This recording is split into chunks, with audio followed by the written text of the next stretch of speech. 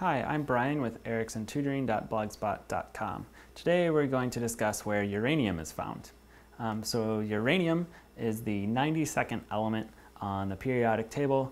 It's the heaviest element that is naturally occurring, and it is weakly radioactive.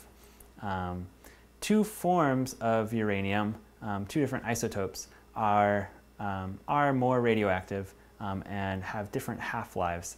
One is roughly four or a little more billion years, and the other one is about 700 million years. These are commonly used for half-life dating of different parts of the Earth. So to see how old something is, you look at how much uranium is left. So the question at hand is where is uranium produced? Uranium is naturally occurring. It occurs in really low concentrations in the soil and the water, those sorts of things. But there are a couple major uranium concentrations around the world. Australia actually has the largest concentration of uranium. It contains 23% of the entire world's uranium concentration. I personally don't know why that is, but it is the case that Australia has a large percentage of the uranium in the world.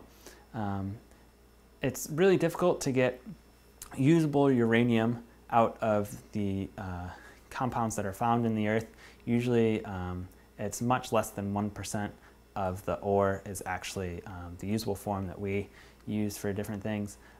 So there's a whole lot of refining that needs to be done in order to produce raw uranium. Major producing countries include places like Australia, as I mentioned before, Kazakhstan, Russia, Niger. The US does produce some, and China does as well, but they really don't rank up there as any of the major uranium producing countries of the world. So this has been a brief discussion of uranium and some places that it can be found.